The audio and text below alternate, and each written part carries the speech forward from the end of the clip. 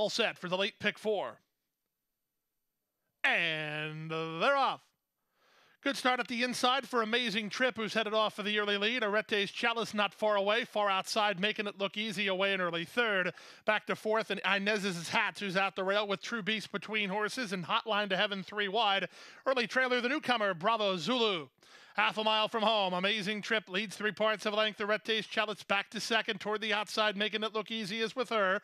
A gap of 2 more. Inez's Hats is there fourth. Up to fifth, Hotline to Heaven, racing ahead of True Beast, and Bravo Zulu is last.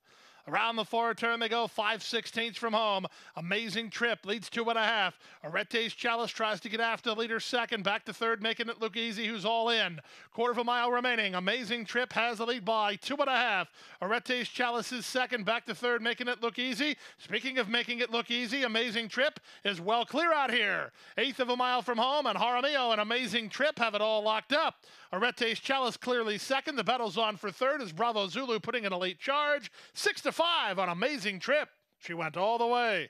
Arete's Chalice was second. Ooh, very close for third. Either Bravo Zulu or Inez's Hats in 105-1.